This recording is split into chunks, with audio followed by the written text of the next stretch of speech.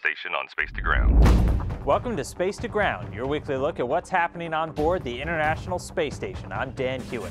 The busy traffic season kicked off this week with the departure of Orbital ATK's Cygnus cargo ship.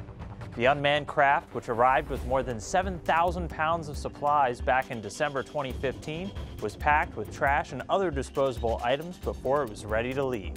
Scott Kelly gave the command to release Cygnus early Friday morning using the station's robotic arm, and then it was on its way.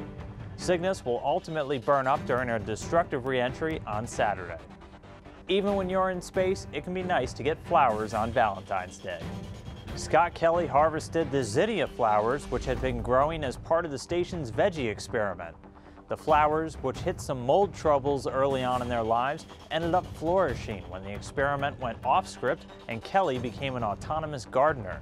The plants grew for nearly 3 months and were an important stepping stone to growing fruiting crops in the future, like tomatoes, peppers, strawberries, beans, and peanuts. This week's African American History Month highlight was a big step in station science. And joining me to tell you more is Dr. Camille Elaine, Associate ISS Program Scientist. Take it away, Camille. Thanks, Dan.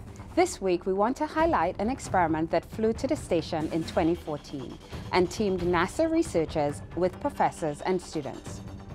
The University Research One team was a collaboration of minority university research program schools, including Savannah State University, Texas Southern University, Jarvis Christian College, Tougaloo College, and Prairie View A&M University. The project tested drugs that could be used to enhance astronauts' immune systems, counteracting the adverse effects of microgravity and radiation in space. Additionally, the drugs have shown the potential to suppress cancer cells and increase immunity here on Earth, which could improve cancer treatments in the future. Thanks, Camille. Keep sending us your questions using the hashtag #SpaceToGround. We'll see you next week.